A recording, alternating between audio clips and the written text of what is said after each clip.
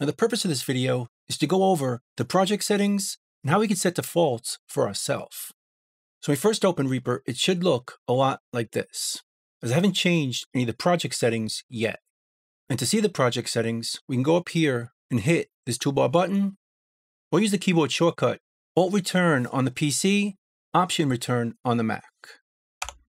That opens up our project settings, where we can set up just the settings that work with this project. As you can see, you can set up the sample rate, our tempo, time signature, and project time base, and a bunch of other tabs with settings we're not going to go through in this video.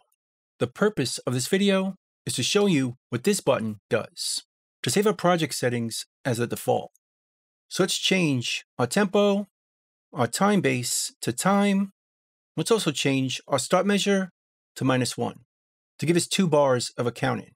And we'll save this as a default project settings. Now if we open a new project, it's set up exactly like that, with a 2-bar count in, our tempo changed, and our project time base set to time. So every time we create a new project, it's going to start off this way. Let's put these back, for now, to the defaults. And if we save it as a default and create a new project, it's going to start that way. But besides the project settings in this dialog, there's a lot of other things we could change in Reaper that will be affected by this setting. So right up here is our timeline, and we could see it's bars and beats and time. But we could change it by right-clicking, go down here, maybe use minutes and seconds, and that's our new timeline. And if you prefer to work this way, just open this back up and save it as a default project settings. Now when we create a new project, it's going to start off like this. Or my personal favorite is to use measures and beats, but use the minimal setting.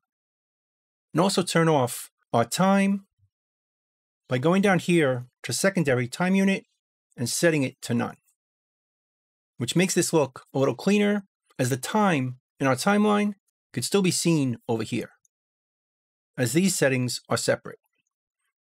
And again, we could save it as a default project settings just by saving it right here. Create a new project, and it starts exactly like this. And if we want to create that 2-bar count in, just change this back to -1, save it as a default, create a new project, and it starts just like that, with a 2-bar count in before bar 1. This is also useful for our toolbar buttons. Notice our metronome is turned off. We could turn it on. We could right-click it to view our settings, maybe change the count in to 1 bar, and turn it off for playback, and add a count in for recording. And all this will be saved if we save our default project settings. Just save it again, make a new project, and it starts out with the metronome turned on, and those settings we set up. So that's saved with our default project settings as well. And it'll work the same way for our crossfades on and off, or anything in the toolbar button, including locking. By default, if we turn locking on, it's just going to lock our time selection. But we could change this to anything we prefer. Personally, I like to lock the left and right movement. So if I have some items, and we turn on locking, we can't move them left and right accidentally. Of course, we could turn this off to adjust it if we want. But again, that setting can be saved as the default project settings. So we create a new project. It starts off with this option by default. And this will also work with some of our options.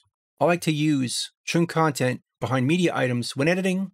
This is off by default, but if I turn this on and save it over here, create a new project, it's going to start off with that setting on, which is also useful for recording into lanes. By default, it's not going to add lanes when we overlap our recording.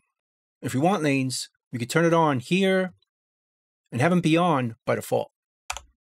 Just hit this button, create a new project, and by default, it's going to add lanes. Or if you don't want lanes, but you do want to use tape mode, turn this on, open up our project settings, and hit this button. Now if we create a new project, it's going to start off not using lanes, but using tape mode. So it's very useful for our options menu, but also for our toolbars. Like for snapping, if I right click, it opens up our snapping. There's an option over here to snap to grid at any distance, which means if I create some items, they're going to snap by default right to the grid. Nothing in between. We could hold down the Shift key to bypass it or turn off snapping so we can move it off the grid. But if you want more flexibility, we could turn off this option to snap to grid at any distance.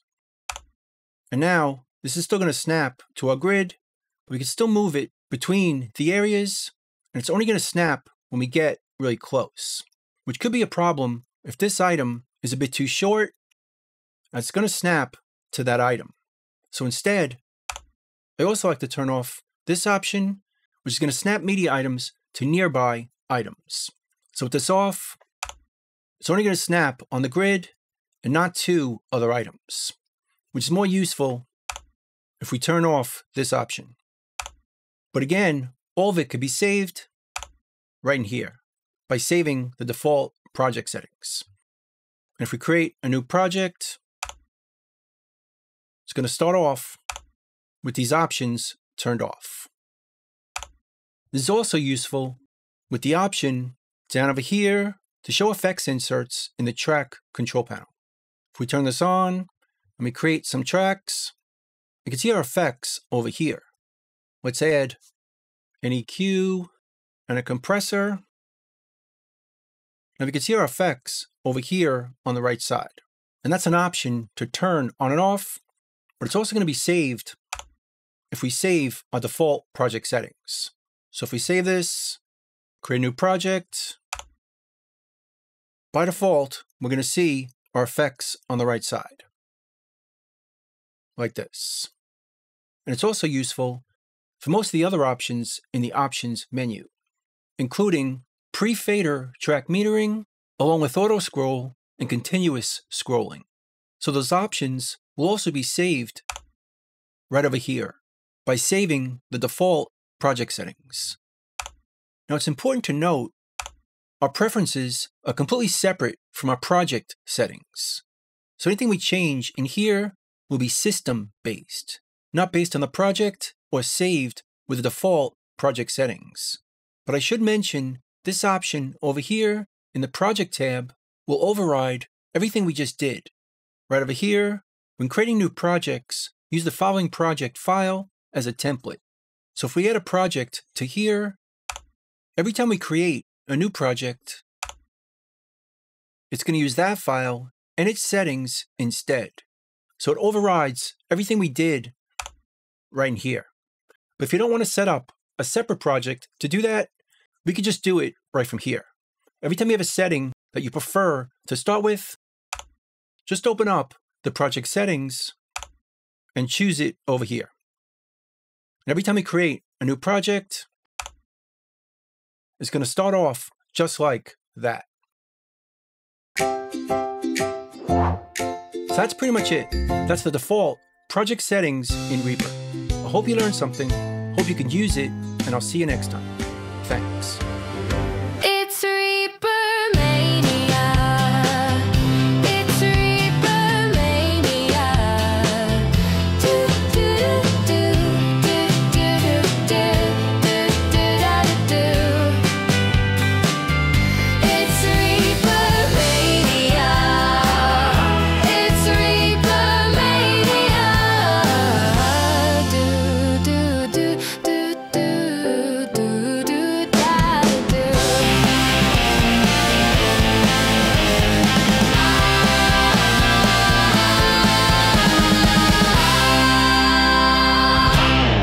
Tango boys, let's go.